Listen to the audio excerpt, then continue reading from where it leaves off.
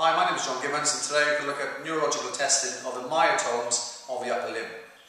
We're going to look at the level of cervical 5, 6, 7, C8 and T1. First of all, we're going to test for level of C5. So we're going to ask the patient to bring the arms to the side of abduction. And I'm going to apply pressure, push it down, and my patient will match the pressure. And I'll be testing the C5 myotome. Bend the elbows, please. And then from this one, we ask him to push up.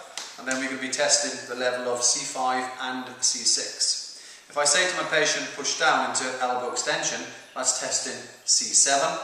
And if I ask him to push into wrist extension, that's testing the level of C6. If I test C8, I can ask my patient to flex the fingers into my fingers, and I try to pull the fingers apart, and that's testing the level of C8. And open your fingers, please. And if I interlock my fingers between their fingers and to abduct and adduct the fingers, as in open and close, then that will be testing the level of T1.